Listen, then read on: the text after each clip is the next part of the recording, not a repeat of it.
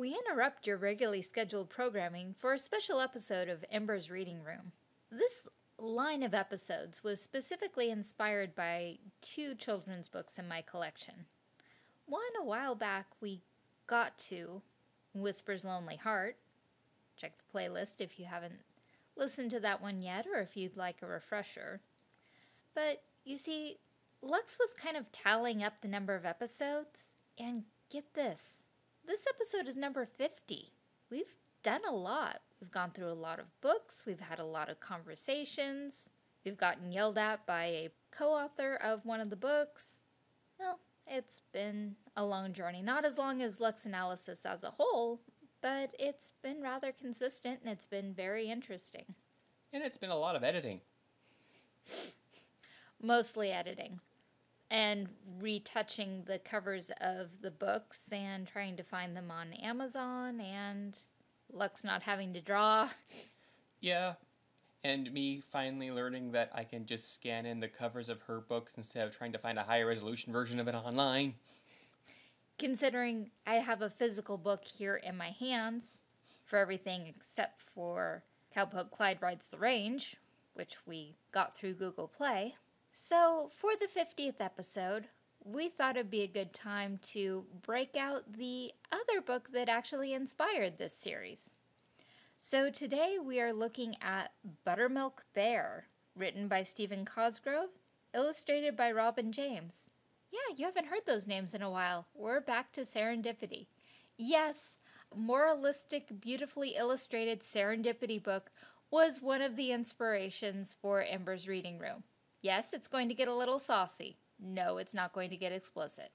Also, let's start with the cover. It's very nicely illustrated, and the coloring is very nice. The texturing of the fur and everything is really nice, but if you were a furry, they look like they're more than just hugging as friends. Also, I didn't read the lower caption. An open mind is the key to conquering all kinds of prejudice. Good message. Dedicated to Luann and Stephen Selke. May they live forever with their daughter Stacia in a land called Autumn Fall. Stephen. In the early spring, right after the snow had melted, there were great changes in the land called Autumn Fall. Flowers of every color and description popped their heads into the world, decorating the land left bare by winter. Green, hardy shoots of grass and clover pushed aside the bits of snow of winter past, eagerly seeking the summer to come. All the animals looked about in awe after a confining winter's sleep. All was as it should be in the land of Autumn Fall. Wow, that is a very nice picture. Though, to me, it's kind of interesting. The tree feels separate from the grassland. The grassland feels separate from the forest in the background. And the animals feel separate from the background. It's kind of interesting. I can understand the tree and the forest feeling separate because of distance, but they're not really blurred out like through camera focus. They just feel separate to me from everything else, though they do still fit in the image, and they all are very nicely rendered and colored. I mean, just the texture of the fur. I mean, look at those fluffy little tails. We have bunnies on the ground, and I believe those are chipmunks in the trees. Chip and Dale. Chip and Dale Rescue Rangers. There was, at this time in this land, a bunny family hopping about, searching for a new springtime home. There was a mama bunny, a papa bunny, and a baby bunny named Buttermilk, who looked just like her name. They had been searching for days and were about to give up when they found a perfect inn to make their home. Together, the bunnies scooted down the twisted tunnel, avoiding a clump of dirt here and an old cobweb there as they explored their new home. Finally, Buttermilk's mom announced that the exploring was over and that it was time to get on to the task at hand. "Come, come, family," she squeaked, as mothers do. "We need sweet grasses for the mattresses and pollen for the pillows. Work, work, work!" Buttermilk looked at her papa, and her papa looked at her. Then laughing and chanting, "Work, work, work!" they marched off together to gather what was needed. They worked and labored far into the night, and when all was as neat as a pin, fell fast asleep. The illustrations are just so nice. I I mean, really. The textures, the way the ground is rendered, the pebbles. I like the little touch of the roots coming in through the ceiling. I'm trying to figure out how an underground den has a window. Yes. I'm also trying to figure out how a wild bunny has a dress, and also why only the mama bunny has clothes. Well, this book so far is kind of anthropomorphic with the animals. So giving the mama a dress to help separate her from the papa. I think the eyelashes might just give it away. Sometimes. Also, Buttermilk looks just like her name. I've seen a carton of Buttermilk. It doesn't look like that. It looks like a carton. Yes. And the buttermilk inside looks like liquid. Neither of which look like a bunny. I love how you're taking this literally. I'm trying to have fun. That's the whole point. The next morning, as Buttermilk ate her breakfast of clover buds covered in sweet currant cream, she listened to her parents talk about all the new and exciting things to be found in autumn-fall. Everything was perfect in autumn-fall, except for the bears. Bears? Said Mama Bunny. There are smelly old bears here in autumn-fall? Yep. Yeah. Yep. Said Papa Bunny. Big wattle-tail bears are right here. Yet bears are the one thing that can ruin a neighborhood. Wow. Getting right to the point. Buttermilk listened carefully, for she had never seen a wattle-tail bear before. She decided her first order of business would be to search out some of these smelly old bears and see for herself how they could ruin a neighborhood. Smart kid. Keep things open. Check things out. Also, the mom's not wearing an apron. I'm pretty sure that was an apron, not a dress, in the other shot. Could have been an apron rather than a dress. It's hard to tell because she was holding the pillows in front of her. And there are aprons that fit like that. But it looks like Buttermilk's wearing something, though. Yes, you can see a little bit of blue. Kind of a collar, really. That implies that she's wearing something. I like how they furnished up the place. A nice pink... I always said wallpaper, but I don't think it's wallpaper. Maybe a paint job. I know it's dirt walls, but it's rendered pink. And they got some nice drapes. And the table's cool. Nice floral pattern on the tablecloth. This artist really knows what they're doing. As we've said previously, she does nice work. As soon as breakfast was done, Buttermilk hippity-hoppitied up the tunnel to the meadow above. She sat at the entrance to her home and looked this way and scrunched her nose that way, trying to decide the best place to search for wattle-tail bears. She finally chose that way and hopped on. Buttermilk hurried along until she found a furry creature with a big, flat tail. "Are you an old smelly bear?" she asked curiously. "And if you are, why are you ruining the neighborhood?" Straight to the point, kid. Very. Kids usually are. Why? "No, I am not a bear. I am a beaver. I chew up trees and make sticks out of them." With that, the beaver waddled on his way, and Buttermilk hopped on hers. That's a nicely rendered beaver. All curled up with its tail in front of itself. And oh my gosh, that is cute. Buttermilk's cute. She is cute. Even though it's just the back of her, but the way the ears are rendered and the tail. Oof. And those flowers are very well done too. Man, just the way this person does art. It's lovely. I didn't realize I missed it. Well, it's been a while since we've done one of these. She hadn't gone far when her nose began to twitch in great irritation. Wafting on the air was a terrible smell. "That must be the bears," she said gleefully. She hopped quickly along the path until she came face to face with a strange creature. The creature had slick black fur and a long white strip from the tip of his nose to his tail. If there was ever a smelly creature, this was it. "Are you an old smelly bear? And if you are, why are you ruining the neighborhood?" "No, I am not a bear," said the creature indignantly. "I'm a skunk. I spend all day smelling the flowers and eating the pink persimmon blossoms, and I never ruin neighborhoods."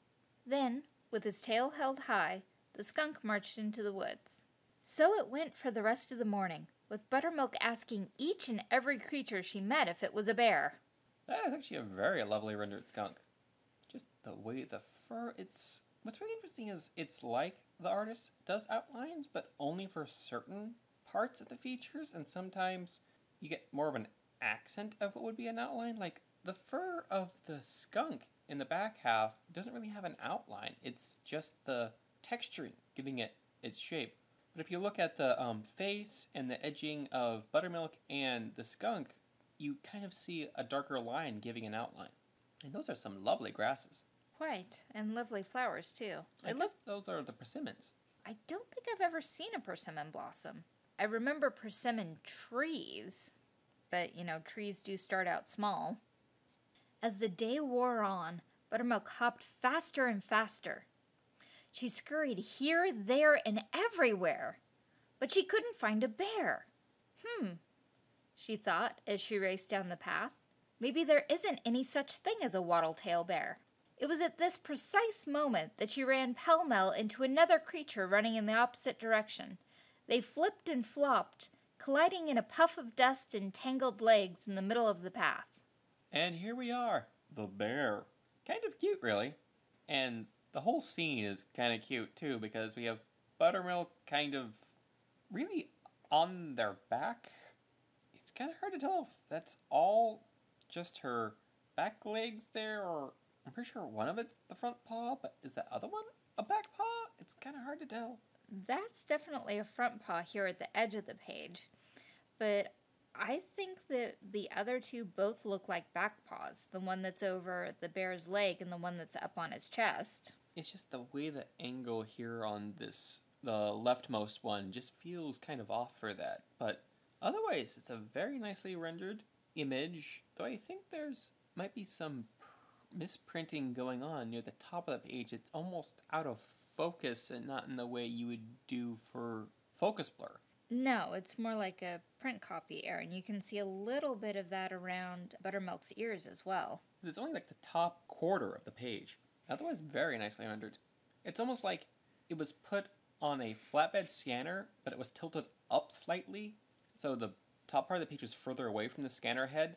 It'd be interesting if we come across another physical copy to see if this page looks the same. The two of them politely helped each other up and sat at the edge of the primrose path. "I am so sorry," said Buttermilk as she examined her newfound friend. "I was hopping so fast I didn't look where I was going. My name is Buttermilk. What's your name?" So we aren't asking if he's a bear. Probably because of the situation of how it happened. Quite likely. The other creature smiled a gentle smile and said, "My name is Jingle, and I wasn't looking either, so please accept my apologies. For, you see, my parents were saying just this morning that some waggle-eared bunnies had moved into the area. Papa said, 'There goes the neighborhood.' I have never seen a bunny before, and I wanted to find out what kind of an animal could carry off an entire neighborhood." What kind of animal could carry off an entire neighborhood? A lion tortoise? Yes. Buttermilk giggled. "It couldn't be the bunnies, because I'm a bunny. My papa said it was the wattle-tail bears who were ruining the neighborhood." The little bear laughed and laughed. "It couldn't be the bears because I'm a bear, and I have never ruined a neighborhood." And going over to the art, there's a little bit of that fuzziness, that off-focus going on up here. It's not as bad as the previous page, but it's still slightly there. Interesting. Because Jingle and Buttermilk are both clearly in focus and very well rendered. Nice texturing on the fur once again. Though there's less outlining this time. There's no real pen lines for the fur. Just a little bit of darkening around the ears and stuff like that. Just a little bit of extra shading of a darker brown. Buttermilk Bunny looked carefully at Jingle Bear and sniffed twice. "You don't smell, and you aren't very old. Maybe my papa was wrong." "Yeah," said Jingle, after sizing up Buttermilk. "You don't look nearly big enough to carry off a neighborhood. Maybe my papa was wrong, too." Satisfied that their parents were mistaken, the bear and the bunny spent the rest of the day meandering about the meadows of autumn fall, and quickly became fast friends. Later, as the sun was setting low, they hugged each other that special way friends do, and promised to meet tomorrow at that very same spot on the primrose path. Then they hopped and waddled in opposite directions to tell their parents the good news. So, I believe this was the line you brought up to me when you really started playing around with the idea of doing Ember's reading room. Yes, that hug, that special way friends do. How is that different from an ordinary hug? Why did we have to say the special way that friends do? Isn't a hug normally just a hug, except when it's not? Yeah. Though it is a very cute image. They're hugging each other, and it's definitely a nice friendship hug. They're just holding each other. It's more of a side hug because you can see most of Jingle's body, and he's the one facing toward us, and we're getting kind of a side view of Buttermilk because we can see her face, but we're also seeing her back because we can see her tail. And I like how they're nicely framed in the flowers, which are different than the other flowers they've been rendering. It's the same color, but they have more petals, and it's not like the other ones. The petals are different, except for just a page before, but I'm talking about a couple of pages. Yeah, the earlier pages had different flowers, a similar color, but they didn't have as clearly delineated petals. But starting with the image where Buttermilk and Jingle bumped into each other, we've had these other ones that have clearly delineated petals, but a similar color scheme. And it's kind of a lavender purple, pink purple. Pink purple. It's more on the pinkish side of purple. Buttermilk skittered and scampered through the woods to the burrow that the bunnies called home. She zipped down the tunnel and ran right into her mother, who happened to be carrying the supper of fern leaf lettuce to the table. Buttermilk went flying, Mama went flying, and the lettuce landed on Papa's head. "Oh, Mama, I'm sorry, but I was so excited," Buttermilk said as she cleaned up the mess. "You were so wrong about the bears. I met the most wonderful little bear named Jingle, and he's my most favorite friend in the whole wide world." She bubbled on and on about the fun they had, when suddenly she realized that her parents weren't laughing. In fact, they appeared to be very upset indeed. Papa Bunny slowly stood and brushed the lettuce from his fur. With one large furry foot tapping on the floor, he said sternly, "Baby bears grow up and become mean and vicious bears who eat little bunnies. That is the way it is, and that is the way it will always be. You will never, never see this Jingle Bear again." We'll see. Also, the father looks very stern in that shot, but it's kind of ruined by the lettuce leaf hanging off of his ear. It's kind of like in My Little Pony. The wig just kills it. Yeah, something like that. Also, does this storyline sound familiar? Girl meets boy. Girl likes boy. Girl comes home and tells her parents. Parents say you will never see that boy again. Yeah, very common. Also, is very common in the specific of racial or differences. Yes, because you could go Romeo and Juliet with them being from warring families. Zombie human. Yeah. From Warm Bodies. An awesome movie if you haven't seen it. Yeah, and we can say that because we haven't read the book yet. Yeah, we need to read the book. Might hurt the movie, though. I mean, look what happened to Never-Ending Story. The only difference I've heard is the book's more in R's head. Yeah, that would be kind of difficult to portray in a movie. "But Papa," Buttermilk cried, "maybe, just maybe, if Jingle and I became friends, bunnies and bears could live together in the forest and help one another." Whoa, that's classic right in the face. Not saying it's a bad thing, it's just like wham! Oh, let's circle back a little bit and look at the published date. Third printing was in 1987. With tears pouring down her furry face, Buttermilk talked and talked. She talked about cooperation and understanding.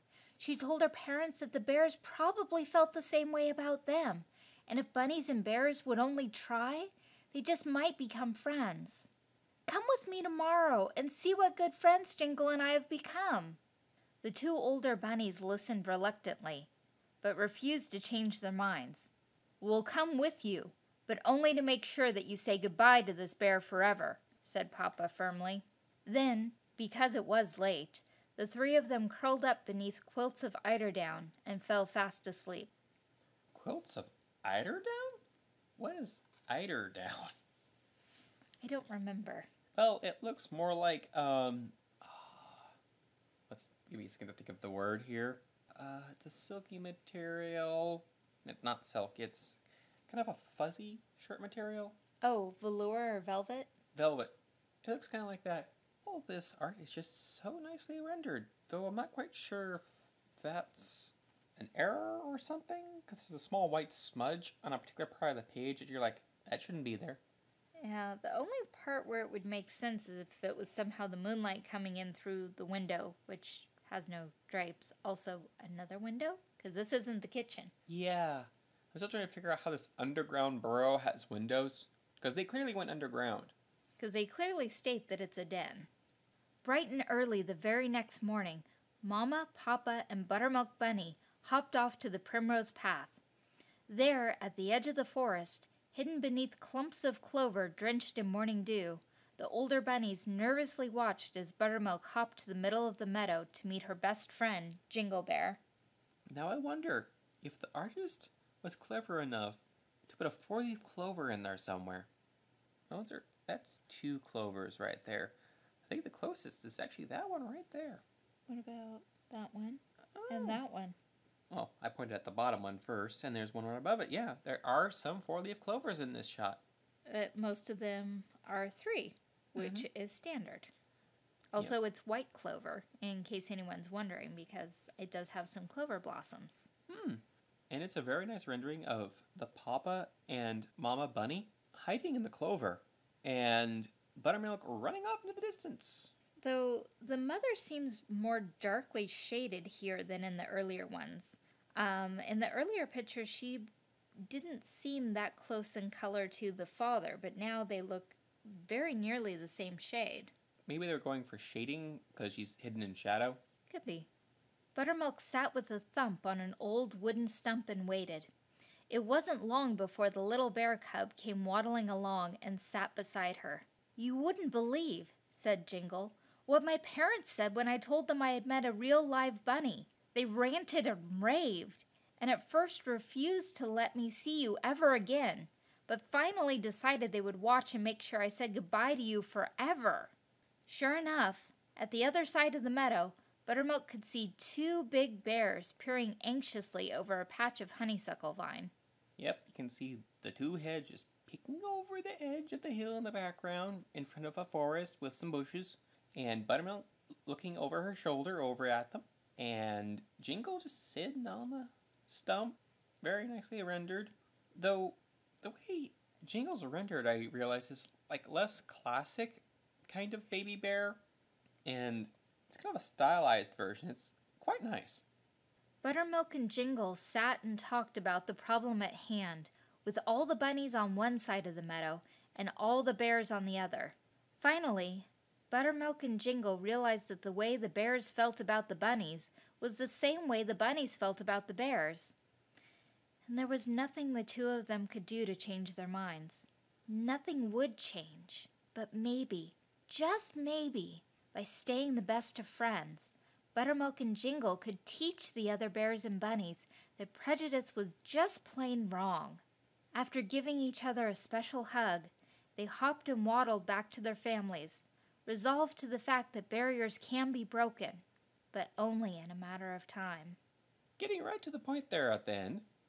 And look at the sad bunny and bear. Buttermilk is looking over her shoulder at her friend as he walks off to his parents. Who don't look like they've moved much from the last image. A little bit, because the hill is presented at a different angle, because we're getting a slightly different perspective. Because now, instead of the stump being very up close and more in the forefront, it's slightly off to the side, as Jingle's walking back and Buttermilk is standing there watching. And it looks more like a round, as they call it in this shot, where it's just a chunk of the tree cut out and put on the ground. Because you don't really see any roots coming out from it, unlike the other shot. See how it's tapering off and you can see the roots coming out? Yeah, in this version, it does seem more round at the base. That may just be because we're not seeing the right side of it, because that's actually off screen, and the left side of it is mostly blocked by Buttermilk's body. As you walk through forests or the meadows of your mind, stop and talk to those you fear. Good friendships you may find. Ah, a nice shot of them walking off into the forest with flowers behind them closer to the camera, nicely rendered grasses short and long, and there's a path of the short grasses where Buttermilk and Jingle are walking off. At least I presume it's Buttermilk and Jingle. Would kind of have to be, because as of the end of this book, they are the only bunny and bear who speak to each other, let alone walk along holding hands. So, what did you think? It's not entirely fair, because I reread this one before we ever started Ember's reading room, so I've had in my mind all this time this slightly heavy-handed story that from an adult perspective has quite the set of overtones and undertones, and kind of reads like a children's version of Romeo and Juliet. But it does have some good points about prejudice and stuff like that. And understanding and people choosing to accept a viewpoint about a person or group without allowing for any evidence that contradicts that to be considered, which is actually a human trait. We evaluate people based on first impressions. It has been scientifically studied, and first impressions are often wrong, and we will actually reject evidence that contradicts that first impression. If it comes up, we'll forget about it, we'll ignore it, we'll say it was a one-off. This isn't really how the person is. My first impression is how the person is. And that can be changed, but it usually takes a mallet of it happening over and over again in repeated exposure. And if that's a person or a group that you don't like, odds are that person or group isn't going to get that chance. Because changing prejudices of any type usually takes generations. Lots and lots of generations. Because there is always a trickle-down effect as values from a previous generation are taught to a new generation. And both good and, air quotes on both, good and bad, because values are subjective, because those who feel prejudiced feel justified in that their view is correct. So to them, that is a value. But a good work ethic is also a value, and that is something that's also can be passed down. So both good and bad can be inherited and learned. So I think Buttermilk and Jingle both had their own separate books, neither of which are in my current collection, because there is a book called Buttermilk and there is a book called Jingle Bear. So I think each of these characters got their own separate book.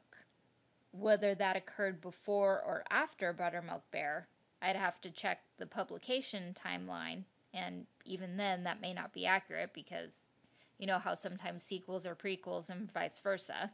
Mm-hmm. And speaking of that, what did it say this was, the third reprinting? Yes, in 1987 this was the third printing. Ah, and that might also explain the weird out-of-focus spots we noticed on those 2 pages, because they may have had to rescan the art. Entirely possible, or this just could have been a bad batch. Because we know in some of the modern versions of these books, the images are cropped.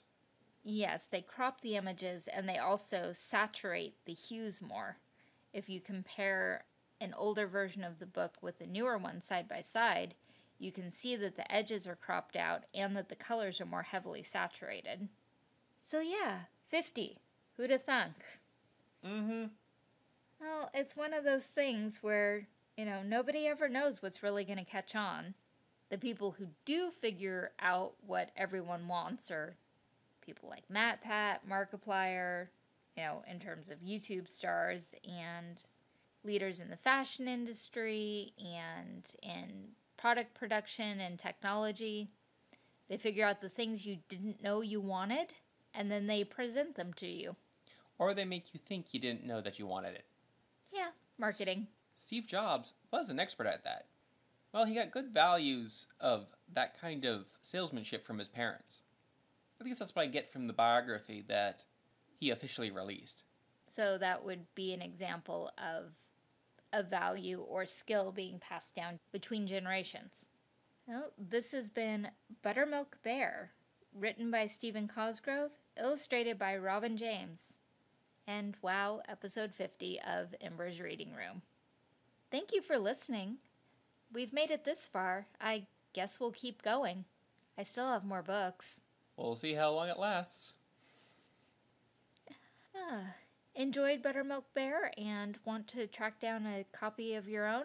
Check below for an Amazon link. Serendipity books tend to mostly be in print. Though, as we said, there are some differences between newer and older editions. Strictly the artwork. The text does not seem to be altered. Just feel like shopping? Amazon link, Ebates link. We're 50 episodes in. You've heard the sales pitches before. Amazon and Ebates are not sponsors of or in any way affiliated with Ember's Reading Room or any content of the Lux Analysis channel. Yes, 50 episodes in and no official sponsorship. Let's see if we can't make it through 50 more. Thank you again for listening.